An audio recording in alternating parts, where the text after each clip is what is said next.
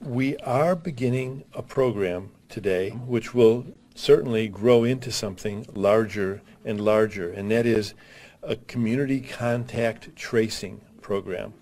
We've done contact tracing all along. That a contact is a person who's been exposed to someone that we document to have the COVID infection.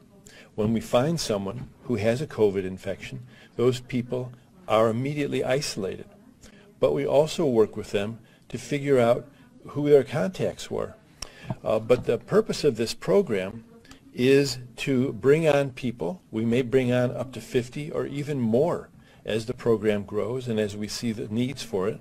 As we do more testing, we will find more and more people who have COVID-19.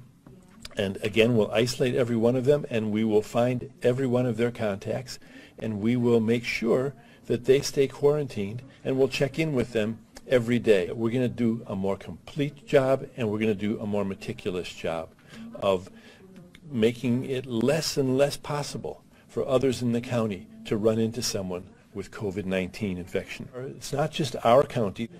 There are going to be thousands of people hired who will be these contact investigators throughout the state.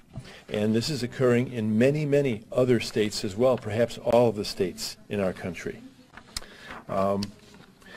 We will be giving intensive training to these people, identifying and finding contacts. Some of the people we find are going to have trouble being isolated. For instance, if they live in a home where there's only one bathroom and there are 3 or 4 other people living there and those people don't have COVID infection, we're not going to be able to keep the person in that home. Every person who we're isolating, for instance, needs to have their own bathroom. And so we'll be moving people like this into other kinds of housing that we have available.